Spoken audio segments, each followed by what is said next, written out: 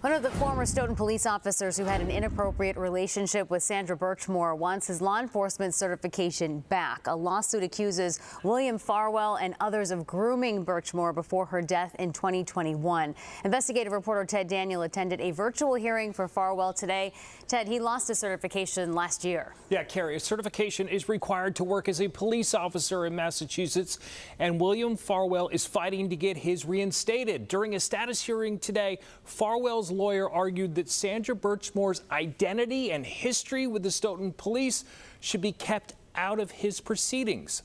Sandra Birchmore was pregnant when she was found dead in her Canton apartment in February of 2021. The state medical examiner ruled her death a suicide, but a forensic pathologist hired by her family says she was strangled in a homicide.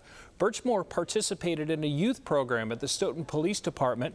William Farwell is one of 3 former Stoughton officers accused of having an inappropriate relationship with her.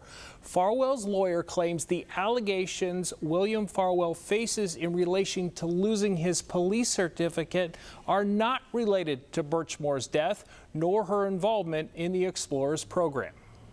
This is not about the wrongful death of Sandra Birchmore. This is about the allegations of unprofessional conduct by William Farwell. The only reason why you would inject SB's name into this is to garner some sympathy or some rage, whatever it may be, from the commission. We have somebody who was in a position of power, William Farwell, who met this individual as an explorer and later developed a sexual relationship with with that individual.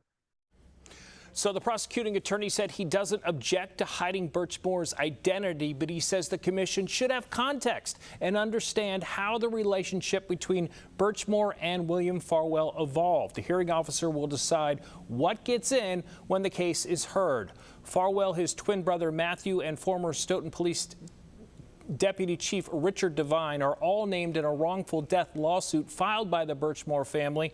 I'm investigative reporter Ted Daniel for your local station, Boston 25 News.